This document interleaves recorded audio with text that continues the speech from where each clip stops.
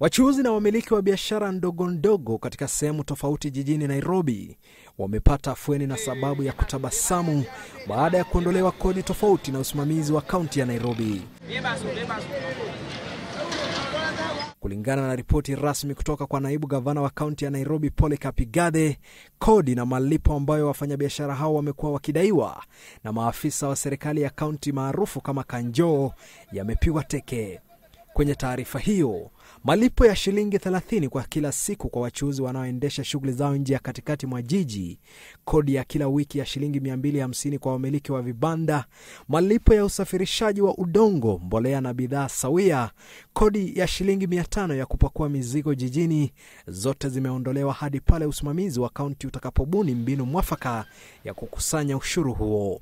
Ni hatua ambayo imepokelewa kwa shangwe na wachuuzi. Unakuta kanjo akikuja baada ya kuambia polepole uondoe, kanjo anaanza kukimbiza na kunyang'anya kazi na kuchapia mtoto teke, na hii haifai. Hiyo ndio inaweza kuwa poa.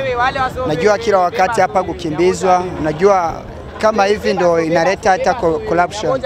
So lakini ikiwa ni kama hiyo 50 bob wanatupea risiti lakini tunaendelea na kazi zetu, hiyo ndio poa. Aidha, imebainika kwamba gharama pekee itakayotakiwa kulipiwa ni ile ya bidhaa za ujenzi. Amri hiyo imeanza kutekelezwa rasmi.